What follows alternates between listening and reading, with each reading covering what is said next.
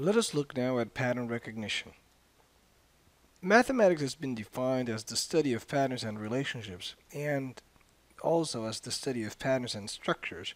In either case, the study of patterns is at the very essence of what mathematics is all about.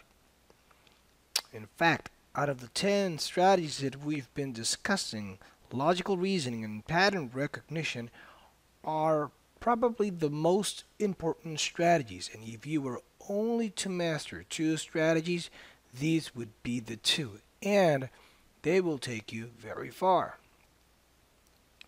Let us look at a very simple example. All tables at a school are equilateral triangles and can sit 3 students, 1 on each side. If 2 tables are joined, 4 students can sit.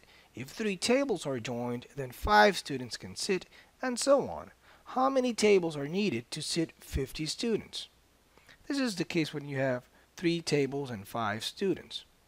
Let us do a little chart. Number of tables, number of students.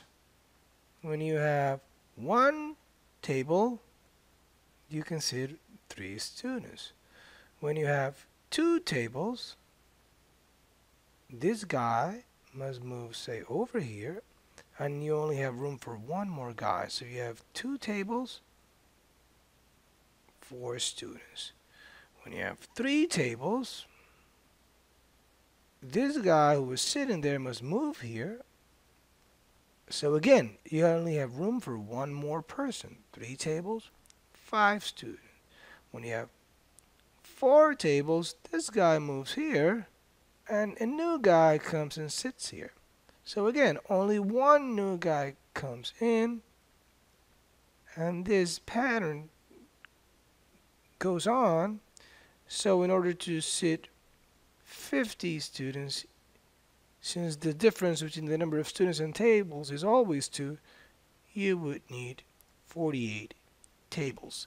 Now, in reality, all these strategies come together when you're solving complex problems, and we will see how to solve some of those problems and how all these strategies come together in the process that I called the 3-step cycle of problem solving. Thank you.